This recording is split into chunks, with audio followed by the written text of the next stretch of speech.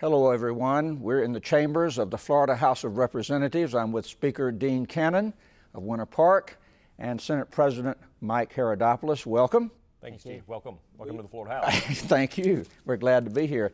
This is the inaugural edition of Mr. Speaker, Mr. President, a series that will run throughout your terms as Speaker and President as a part of your accessibility to the public, and we appreciate that, being a part of it.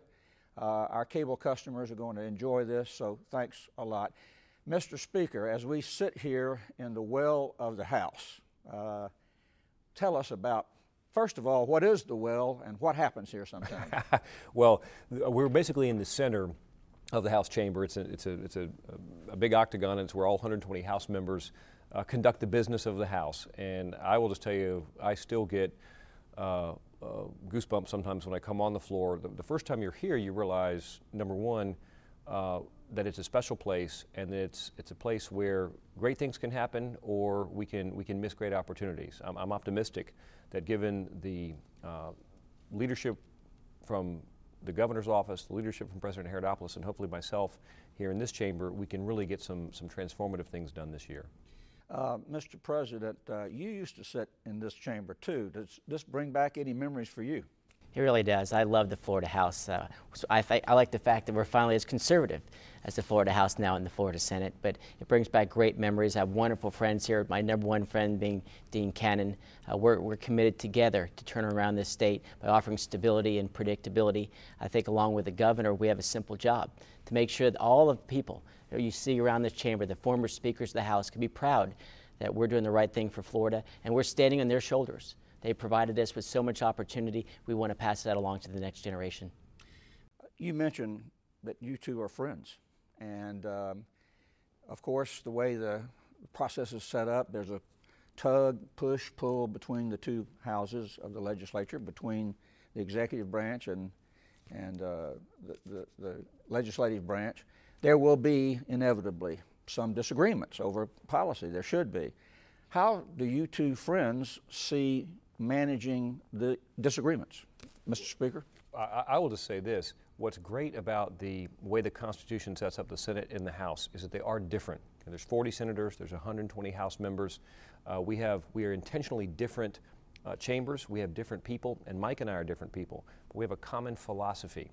And what's wonderful about the fact that we have a common philosophy and an underlying friendship is when there are disagreements, there's a proverb that says, as iron sharpens iron, so one man sharpens the countenance of his friend.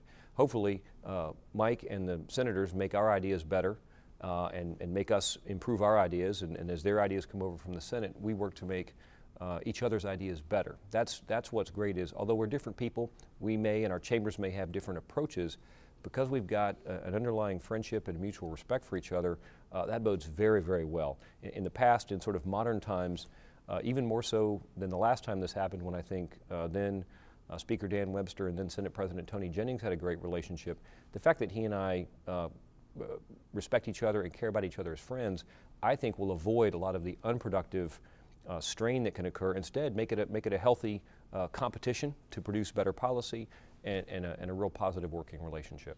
Well, there's a third person who's not here with us right now who will be a major player, and you two will have discussions with him quite a bit, and that's our governor, Rick Scott. How has the communication been thus far between the three of you? Well, first and foremost, very positive. I think we share the goal of reforming our government, making sure we do more with less. We need to run the government a lot more like a business. But just to add on Dean and myself, we're bound by family and faith. We share our faith. We share incredible families that back us up every single day, and a philosophy that we're all both proud of. We're proud conservatives. We believe that you can do more with less, is what businesses and families are doing. Rick Scott has a unique background I think we're all blessed with. That's why he was elected. The expectation that Floridians have is a jobs governor, and I think you have a jobs House and Senate. And candidly, and I want to make sure people understand this, for a long time the Senate was the graveyard of some really good ideas. And I want to make sure people know that that is no longer a graveyard.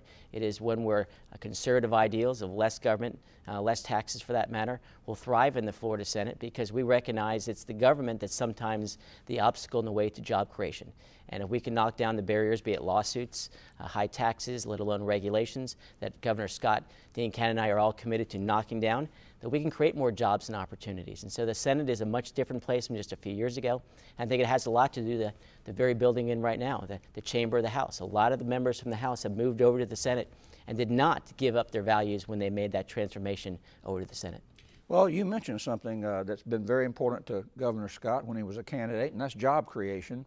Before we get to the budget, which is something that you're going to have to deal with, let's talk about job creation and building a business-friendly environment. You were trying to get to some of that, Mr. President, but what can be done here in this chamber and over in the Florida Senate that can create an environment that will actually attract business and create jobs in Florida? We've got still a 12% unemployment rate, a 17 to 18% underemployment rate. What can be done? Either one of you. Well, I'll pick up on the things Mike mentioned. The governor identified what he called the axis of unemployment: taxation, regulation, and litigation. Those are obstacles to the deployment of capital. Probably my underlying rule of economics is capital flows where it's treated the best, and taxation, regulation, and litigation abuse that capital.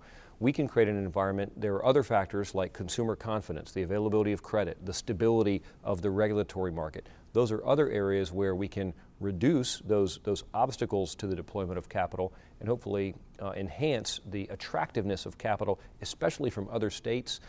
In some of our national competitor states like California or New York, they treat capital terribly. We want to be the recipients of a better environment, whereas businesses pick up and leave high tax, high regulation states. They want to come to Florida, and that's something that Governor Scott has identified as this should be the #1 state for job creation. It should be the easiest and most efficient to deploy capital and hire people here, and I think it's a goal we all share. And just to add on that, before Dean and I even took our offices, last January, we held a summit in Dean's hometown of Orlando.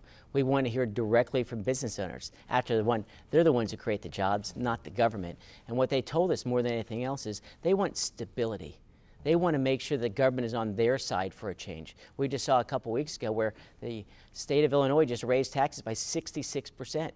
Right now in California, they're raising taxes by $12.5 billion and cutting $12.5 billion out of basic programs. Here in Florida, we've been fiscally responsible, but we can do a lot better. But the best way you turn around this economy is you talk to job creators, not government bureaucrats. That's why we reached out across the state. We've listened, and it was shown last year in our Jobs for Florida program that are paying dividends today. And a lot of the ideas that are going to start in the Florida House will be accepted and embraced in the Florida Senate. Again, I think Dean hit it perfectly. We need to offer stability. And at the end of the day, it's about comparison shopping. California, Illinois, New York, the other mega states have really abused their privileges as leaders in their state. And thus, we offer a very competitive marketplace, and this is still the best place to live. And when we offer this stability, in contrast to Washington for that matter, I believe it will attract businesses, especially with Rick Scott working the phones and Dean Cannon and I doing everything we can to embrace that agenda. You know, there are some people who are seeing the direction of change that you're talking about, and they fear it. Okay, to some extent. Let me give you an example. When people here talk about simplifying or reducing duplication and permitting to make for a more business-friendly environment, they fear, you know, they use terms like paving over the environment, you know, or whatever. And combining agencies, there is a fear factor there, the fear of the unknown. How would you address some of their fears that, you know, we're going to all of a sudden transform Florida, put into a business-friendly environment, but one that hurts our environment, which attracts tourists and that sort of thing? Either one of you want to address that? I would say there's two types of fear. There's an understandable and appropriate concern over the unknown, and then there's the fear used by the defenders of the status quo, who just don't want to see change because they think that a redundant, inefficient system, they're comfortable with it and they want to defend it. I've got no patience for the latter. I've got some understanding and some respect, and we need to hear those concerns of folks who say, as you reduce redundancy, be careful not to reduce the level of protection. And that's what I think Mike and I believe in all of the regulatory reforms that we've looked at so far. You can maintain the same level of protection and safeguard, but not make 5 different state agencies look at one topic like stormwater.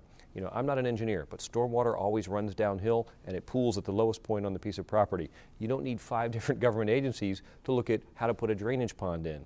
And that's the type of thing that takes months and months and months of, again, frustrating the deployment of capital. So I think we need to hear the valid concerns of folks who say, protect and preserve the level of protection, but I've got no patience for folks who say, just leave it the way it is because we know that the status quo is unacceptable. Mr. President, we got about a minute left. One final question on job creation. Can you name another initiative that you would like to see undertaken to actually create jobs over the next couple of years? Well, I think the best initiative, again, is that stability angle. And one of those is in the area of tort reform. Right now in our healthcare system, it is abused. You see the folks are a lot of litigation, to put it simply, and we need to make it a more level playing field. For example, if you go to the VA, if you're a veteran, there's certain qualities of standards. FQHC with a federally qualified healthcare clinic, certain levels or standards. Your local Department of Health, all we want to do is make sure that all levels of healthcare are given those same type of tort measures, meaning it should be a little bit harder for someone to sue another in the state of Florida because it's one of those hidden costs, and it prevents great doctors from coming into Florida, and it accelerates or increases the cost of healthcare. And what Dean is talking about, just to add to his point about the redundancies, who takes care of things best, when you own it yourself or when the government owns it as a group? And I'll use a simple phrase, it's kind of fun, but it's true. Have you ever washed your rental car? That's where we're going. On that note, we need to take a break. Let's come back and talk with Mr. Speaker and Mr. President in just a moment.